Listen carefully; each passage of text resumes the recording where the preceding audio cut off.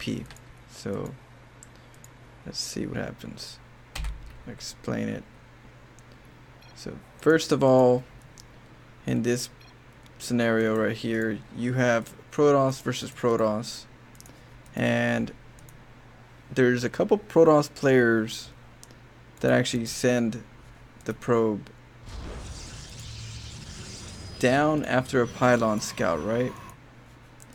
And so they normally can find out, even if it's a gateway scout, to come up and try to find the forge, right? Because most of the time they come up the ramp, they see the forge and the pylon. So what I do is I actually send the first probe out to make a pylon, and then I have it loop all the way around to get a forge and hide the forge. That way when the probe comes in, scouts around, doesn't see anything, or sometimes misses the pylon and is gonna miss the forge. So while I'm doing that, while the probe is going up, I'm taking about 10 probes over to my opponents with the probe rush, and I keep pumping out of my main base. What this is gonna allow me to do is afford my cannons that I'm gonna come in to make, but I need to make 3 pylons to wall up first.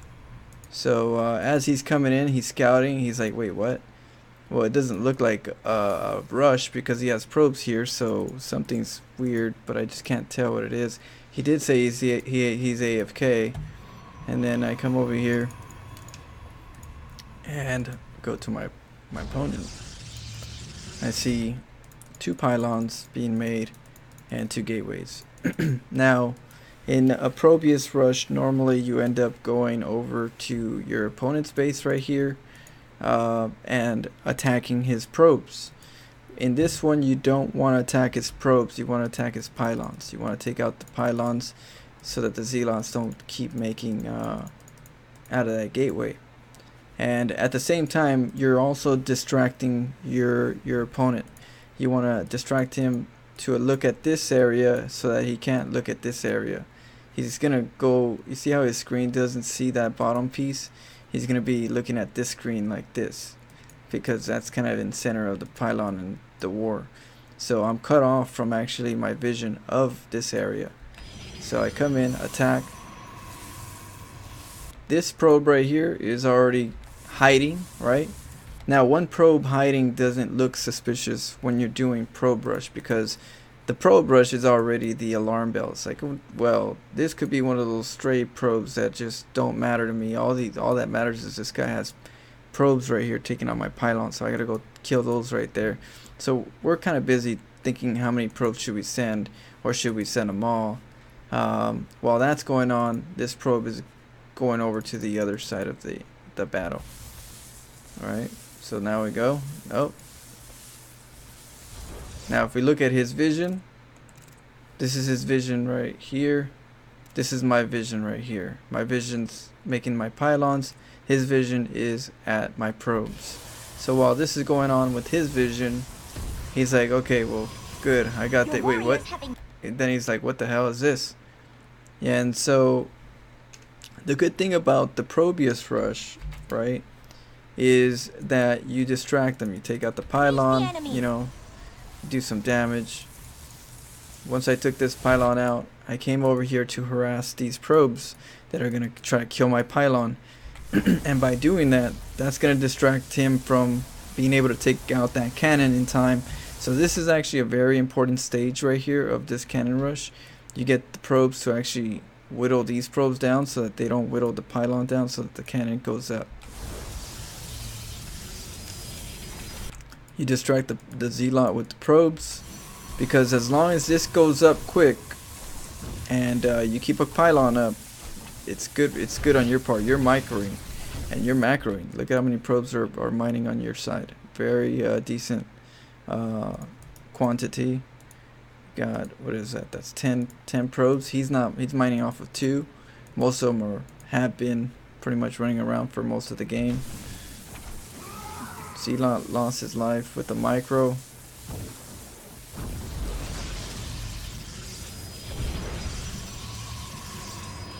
Now making more cannons because I could afford it with the probes that are mining right here. Now in this stage, you can't actually go out and make another base. You don't have the resources, and if you do, it's going to take you forever because you have to get away from this area where the cannons reach. And because of that, then you're on 2-3 probe patches trying to get enough for 400. You're dead.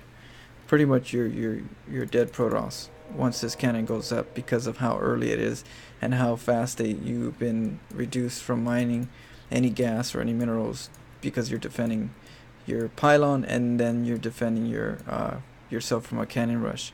So all of that is a factor in this rush. Whereas if I lose these probes, it doesn't matter to me too much because I'm getting the cannon up, and the more important part is that I have a nice healthy amount of probes over here at my main base to be able to do a follow-up macro direction. If he's wounded in some way and he's thinking he's gonna be able to like survive the game from here, yeah, you know, maybe send a zealot. He'll send a zealot over to my base, and then my probes will micro his zealots.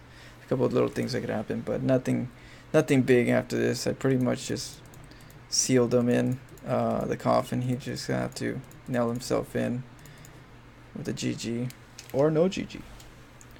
Don't know. Oh yeah, but this is Milton. Milton's a really good viewer that I ran into in ladder, and we have respect in our group. We respect each other. So thank you so much, Milton, Masters player. GG.